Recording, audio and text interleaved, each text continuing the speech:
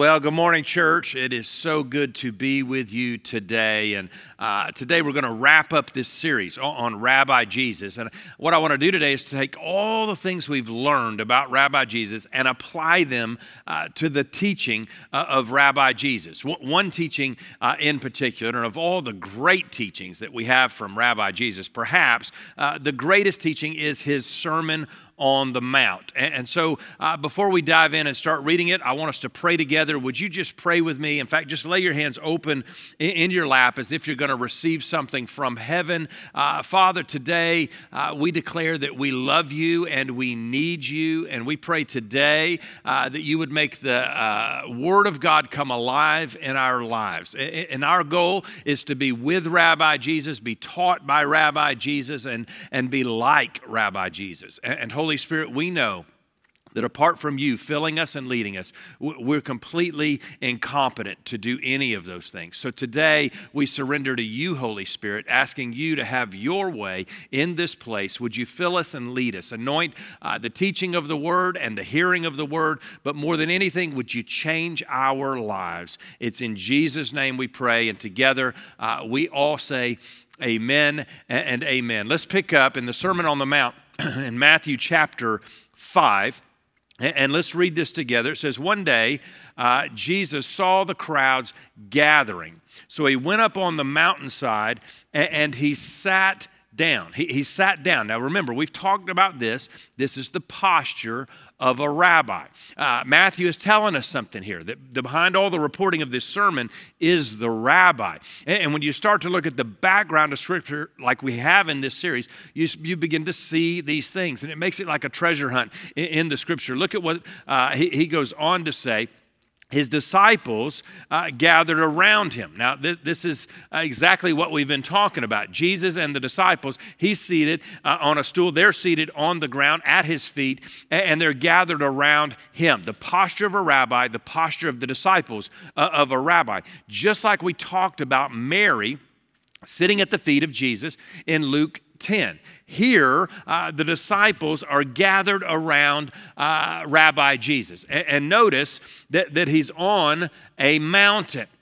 Now, for the Jews, a mountain reminds them of a primary story in their history, the story of Moses. Moses is the prototype of rabbis, right? And Moses is almost always connected to a mountain. He went up the mountain to hear from God, to receive the commandments from God. He came down the mountain to teach the people. So Jesus is not only doing his rabbinic duty here, teaching them, he is showing them that he is greater than Moses. And now we could go through the whole Sermon on the Mount. We could do what we've just done and look at it through a rabbinic lens. We could dissect each verse, pull it all out, and look at the background. But instead, I want us to look at one particular part of this sermon.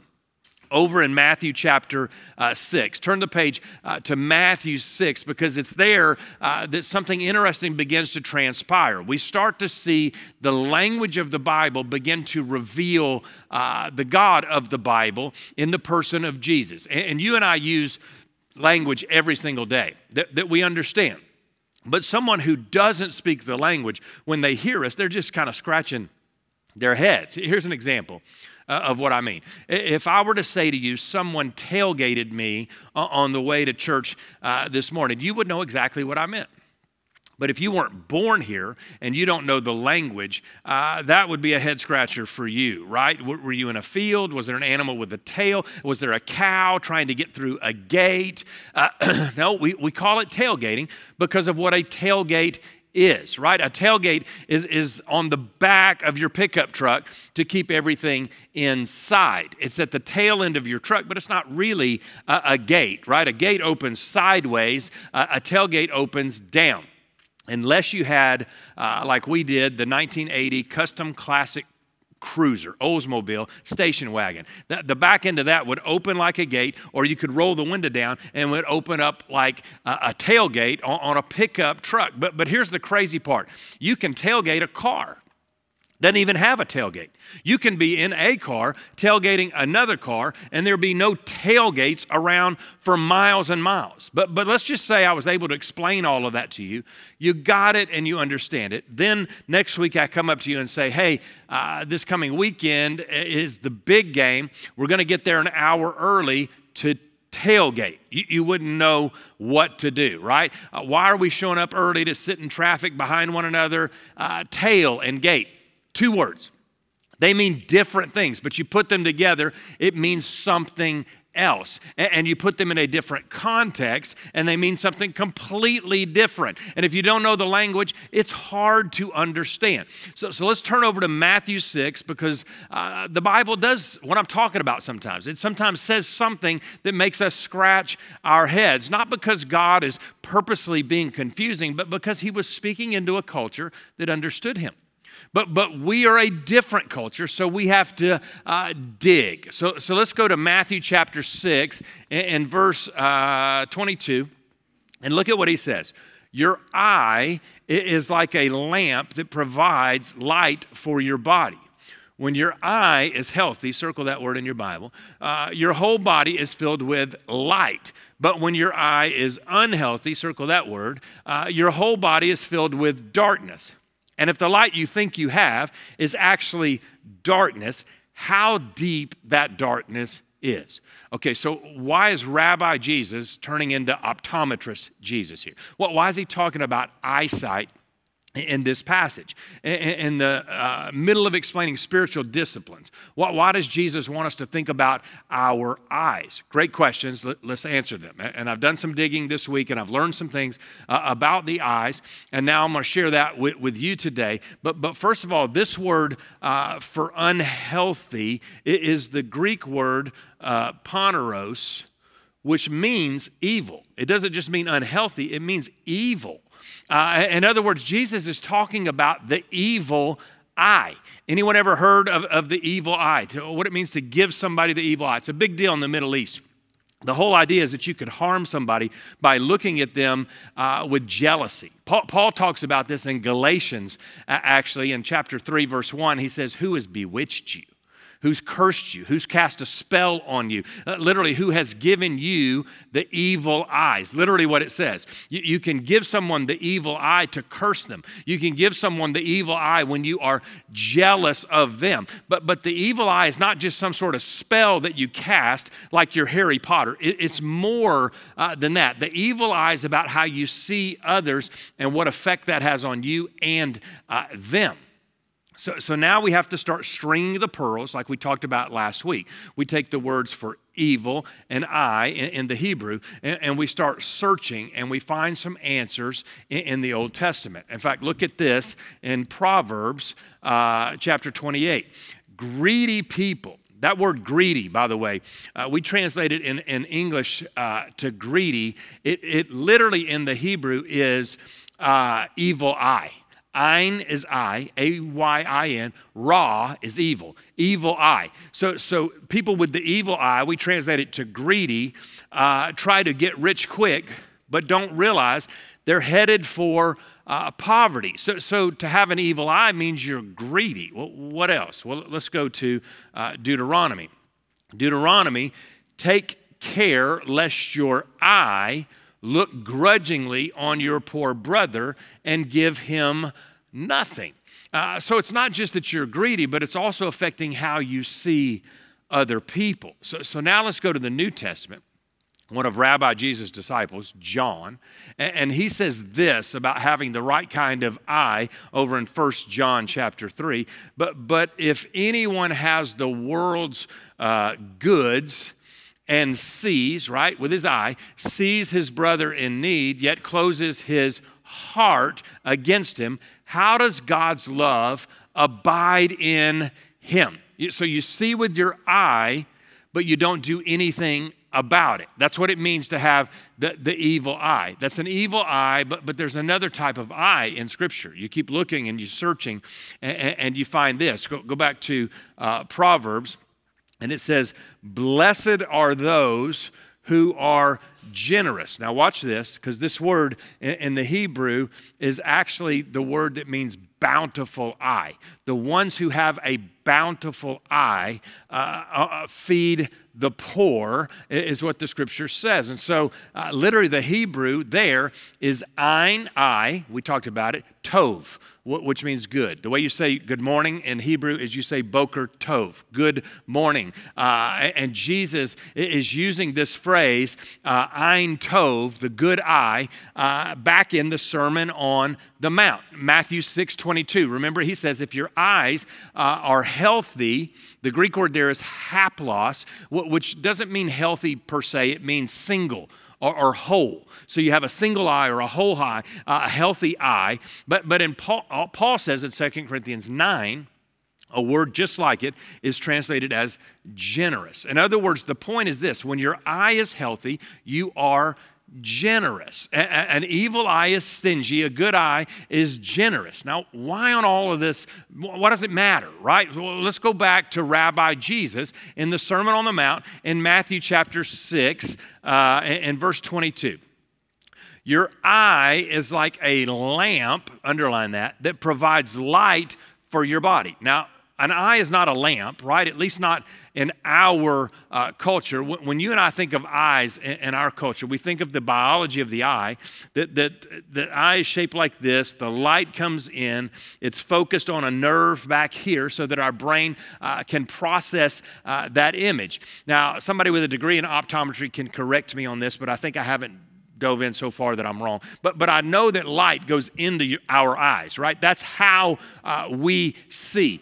But with Jesus, in a Hebrew culture, it was actually backward. There was a theology of the eyes. Light doesn't just come into your eye, it actually comes out of your eye also. You know how we say this, that their eyes lit up? This is from that Hebrew phrase. It comes from the idea that your eyes can produce light. And so in a Hebrew mindset, there's a direct connection between your eyes and your heart. I don't know if you've read anything about this fairly new study called iridology, where they study the iris. Supposedly, they can map out all of your body's health by looking in your eye, by looking into your iris. But whatever is in your heart will come out of you through your eyes. That's what the way the Hebrews think. So if you have lust in your heart, you will look at pornography. If you have insecurity in your heart, you look to get hurt every day, right? If you have pride in your heart, you only look out for yourself. Your heart, where your heart is, your eyes will go. And where your eyes go, your heart will follow. There is a relationship. In fact, there was a rabbi in the days of Jesus named Rabbi Yohanan ben Zakkai. He lived during the same time as Jesus, and one day it's recorded that he asked his disciples, what's the best path to take in life? And one of them said, well, have a good eye, ein tov. Another said, be a good friend. Another disciple said, well, be a good neighbor. And the fourth one said, be wise about the future. And finally, one of them said, have a good heart. And Rabbi Yohanan said, that's it. That's the best path to take because it includes all of the others. In the Hebrew mindset, if you have a good heart, you'll have a good eye. You'll be a good friend. You will be a good neighbor. Your hands will do good things. And what we need is some hand-eye coordination. And I'm not talking about perfecting your golf swing or playing pickleball. I'm talking about your hand and your eye lining up. Your hands and your eyes lining up. First, work on a good heart, and that will affect your eyes. And ultimately, it will affect your hands. What does all this mean? Well, let's go back and find the context that Rabbi Jesus dropped all of this dialogue about good eyes and bad eyes into, because right before Jesus talks about eyes, he tells a story, okay? So back up just a couple of verses to verse 19. And look at what he says. Don't store up treasures here on earth. He didn't say don't save. He's saying don't hoard, right? The difference between hoarding and saving is a matter of the heart. Jesus is not prohibiting things, but the love of things. He's not prohibiting money, but the love of money. Now look at what he says. Don't store up treasures here on earth where moths eat them, rust destroys them, and thieves break in and steal them. When we hoard what we have, And by the way, what we have is what is given to us by God. And according to the scripture, when we hoard what God gives us, we lose it. Remember, rabbis prefer pictures over words, right? And the first picture here is moths will eat it or destroy it. In those days, clothing was incredibly expensive, and it could be a form of investment, right, to have nice clothes. So it would horrify them for a moth to destroy their clothes. The next picture is the rust eats it. And finally, the third picture is thieves break in and steal, literally break through the walls of a home made of dried mud. But I want you to think about this last thing that he says, thieves. Now, let's string the pearls like we talked about last week. Who do we know that's a thief? Who's the one who comes only to kill, steal, and destroy? The enemy. The devil, right? And he wants nothing more than to steal from you. And he's figured out that if he can get you stingy, get you worried, get you scared, that you will hoard what you have and you will not share it, and you will be robbing from yourself, because he knows that a lack of generosity can cut the gospel off. Paul told Timothy in chapter 6 that the love of money is the root of all kinds of evil. Do you know the best cure for the love of yourself, for the love of money? It's generosity. It's to give it away. People who are free with their money are free from their money. And they find ways to love others with their money. Instead of hoarding your money, you do this. Look at what he says. Store your treasure in heaven, where moss and rust cannot destroy, and thieves do not break in and steal. But how do you do that? And what does that even mean, right? We don't have a way to transfer money into heaven, do we? Like some offshore account that we can't get our hands on. What does that even mean? See, the idea of storing up treasure in heaven was well known for the Hebrews. The point is, you can't take it with you, but you can send it on ahead. Now remember, our mission as a church is to help people advance in their journey with Jesus Christ. All parts of your journey with Jesus Christ. And that includes giving, right? We've taught this before. There are 5 levels of biblical giving. Let me remind you of what those are. The first level is what we call the initial giver. This is when a person decides to give for the first time as a response to God's word about giving. In fact, this year at BattleCreek Church, since January 1, we've had 561 people take this initial step. Can we just celebrate those who have taken that step in their faith journey? And maybe you're here today, you're visiting, or maybe you've been attending for a while, but you've never taken that step. Can I challenge you to take that step today?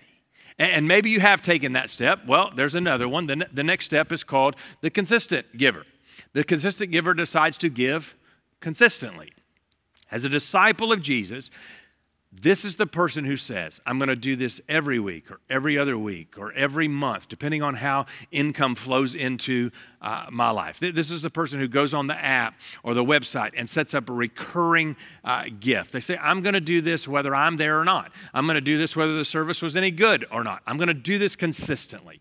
The next step is what we call the priority giver. The priority giver understands the preeminence of Christ. And since he is above all things, he deserves our best. Meaning a priority giver is someone who gives in relationship to everything else they do with finances and financial priorities, reflecting God first in this whole list of priorities in their lives. Giving to the degree that an adjustment is required. In other words, I'm going to give this and place this in the kingdom. But if I do that, if we do this, if we give that, some other things are going to have to be altered. They're going to have to change. Here's the next giver. Giver is the surrendered giver. The surrendered giver recognizes the power of the gospel and has the goal of using 100% of their resources to that end. They're gospel-centered, right? A surrendered giver gives in a way that changes them. They're not just asking, what am I going to give? They're going to ask, what am I not giving and why? Why would I not? God, all of this is yours. And they ask him the question on a regular basis.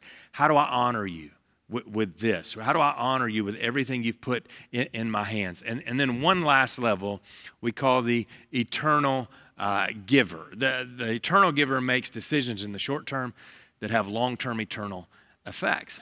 What home they buy, whether they get that car, how they save, how they invest, the sale of a property or a business. All of their long-term goals include their giving goals. That their giving is focused on eternity, right? And so here's the question: where are you on this chart? Let the Holy Spirit tell you and ask him if he would help you advance in your journey with him. Hear me today, church. Listen, death will either move you closer to or farther from your treasure. It depends on where you store it, right? And what's great is what this whole idea represents is that if you have treasure, you want to keep it safe, right? And heaven lies beyond the reach of the enemy. That's good news, right? You will be storing up treasure that cannot be stolen from your enemy. And again, just like Rabbi Yohanan said, it's about a good heart.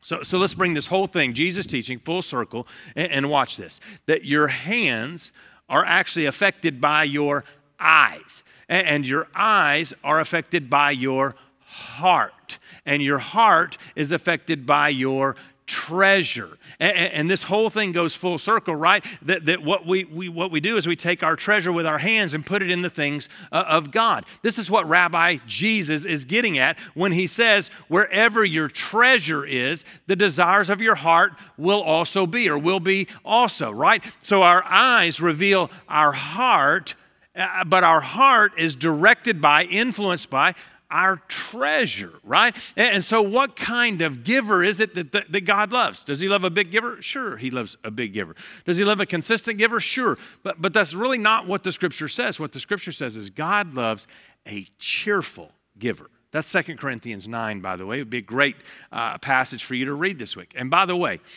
to be a cheerful giver is to be thankful for what you have. In other words, gratitude will unlock generosity in your life. That's why in this season we're beginning the daily habits with a moment of gratitude. What am I thankful for today? And by the way, that word cheerful means happy to do so.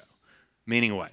Meaning your heart is in it, right? And what do we know about the heart? Our heart follows our treasure. And listen, Jesus is not nearly as interested in our treasure as he is in our hearts. And he knows the prescription to get your heart is through this monopoly money that you and I are playing around with in this life that's here today and gone tomorrow. When you're interested in the kingdom, look, you're interested in the king. And Rabbi Jesus' disciples understood that. You remember when he left and they started that very first church in Acts 2. This is how they lived. In fact, let's look at that. Acts 2:44. All the believers met together in one place and shared everything they had. They sold their property and possessions and shared the money with those among them in need. In other words, they practiced this radical form of generosity that we rarely see today. That's the key. To a radical generosity is a glad heart. They were willing to see with their eyes what they owned, what they worked for, what they put their own stamp on, what they called their own through God's eyes. Listen, here's the point. Generosity was at the very center of Rabbi Jesus' message. He taught his disciples constantly about money. In fact, in Luke 12, we've been in Luke all throughout this series, who coincidentally wrote Acts as well. But in Luke 12, we read that he says, when someone has been given much, and by the way, is the Bible an American book or a global book? It's a global book. And so understanding who's been given much relatively is something we have to compare to the whole globe. So all of us, even the least fortunate among those of us in America, have been given much, right? So when someone's been given much, much will be required in return. That means we give back. In other words, if you've received, then you give. As the light comes into the eye, the light goes out of the eyes, right? And if you've got something from God, you give back to God. And listen, Jesus wasn't trying to guilt his followers into giving more. He was showing them how to be grateful through gratitude. And generosity is when we bring our idea of giving closer to God's idea of giving. And let me just explain to you how that works. The first thing you need to understand is that you can't outgive God. That's one of our values as a church, by the way. In other words, there's no amount of money, no amount of possession that you and I could give that would ever come close to the amount God has given us. There is no possible way, even if we gave every moment of every day, every cent we ever made for the rest of our lives, we can never outgive God. In fact, the most famous scripture in all of the Bible that talks about this is in John 3:16. And it says, "For this is how God loved the world. He gave his one and only Son so that everyone who believes in him will not perish but have eternal life." He gave more than any of us would be willing to give. He gave his own Son. And you can try to outgive God. I love the challenge. But when it comes to this, I think we're safe in saying we would all fail to meet that standard. We can't outgive God because he gave so much when he gave us his Son. But remember, the way of the rabbi, as we've talked about in this series, was to be with the rabbi, taught by the rabbi, and like the rabbi. And your rabbi and mine gave his life for us. When we are with the rabbi, we experience his generosity. When we're taught by the rabbi, we learn to show his generosity. And when we are like our rabbi, we practice his generosity and put his kingdom above our own. That's why Rabbi Jesus finishes this whole discussion, this whole sermon in Matthew 6 by telling us this: seek the kingdom of God above all else and live righteously, and he will give you everything you need. Church, here's what I want you to hear today. Generosity, it doesn't just fund the mission, it is the mission. Would you pray with me across all of our campuses today? Father, we thank you for teaching us today. Holy Spirit, we thank you for answering our prayer and anointing the hearing of the Word of God and applying it to our hearts and our lives. And today, I pray that we would just ask you where we are on this growth chart and where you want to take us. Which direction are we headed? We may be at one level, but going the wrong direction. Father, help us to be on one level, moving the right direction to the next level and the next level. That we would learn to be like our rabbi. And Father, by doing that in us and by doing that through us, would you impact not just this church, but this city, and not just this city, but this state and nation and world for your own glory and the good of the people. In Jesus' name we pray, and together we all say amen and amen.